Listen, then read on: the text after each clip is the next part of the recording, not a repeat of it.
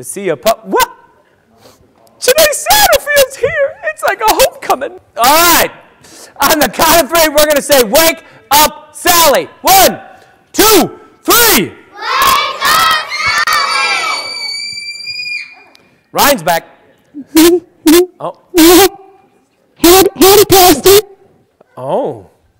You okay, Sally? Shh. Pastor, don't be talking too loud. You might draw attention to us, and that ain't good under these present conditions here. Oh. What present conditions are you talking about, Sally? Shh.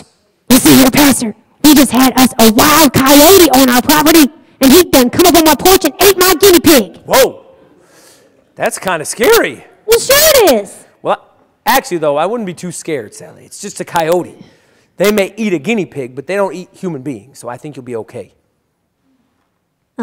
Pastor, Yeah, Sally? I know you're trying to be nice and all, but in case you haven't noticed, I'm not a real girl.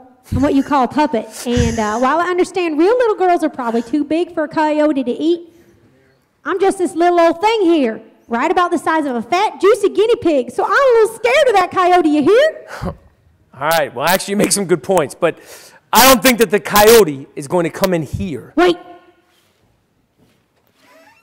Did you hear that noise? Did I hear what?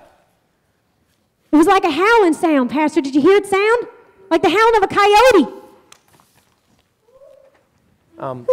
Shh, it's okay. Don't be scared. Don't be scared. It's okay. It's okay. Ah! What? Hi!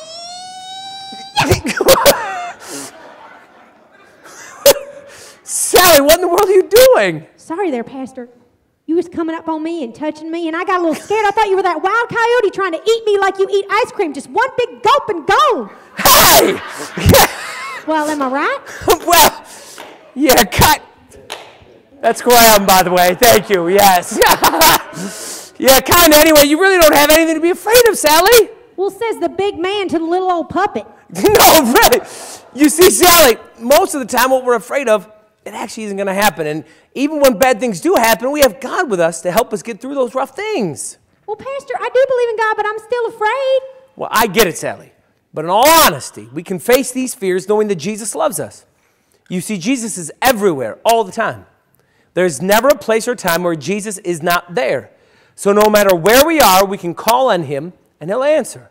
So if I pray bad things won't happen? Well, I can't promise that bad things won't happen. This is a sinful world, but bad things sometimes do happen. But we have a God that will help us through the bad things so that we don't have to be afraid.